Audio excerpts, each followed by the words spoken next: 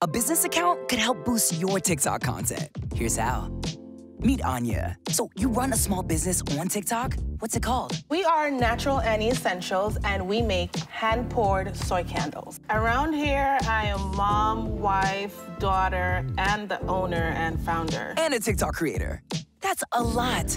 Anya, now that you've got this business account, how's it going? I absolutely love it. And it also has this hub I came across that you could actually go to find inspiration on, trends that businesses are doing. And you're like, wow, this is like a gold mine. The Business Creative Hub shows you what's happening and what some businesses are doing well on the app. So you never run out of good ideas. Trends will pop out at me, we'll try it, and just having fun with it. Going to the hub can take out a lot of the guesswork for you. I feel like from here, it can only get better. I feel like the sky's the limit. That's how small business wins.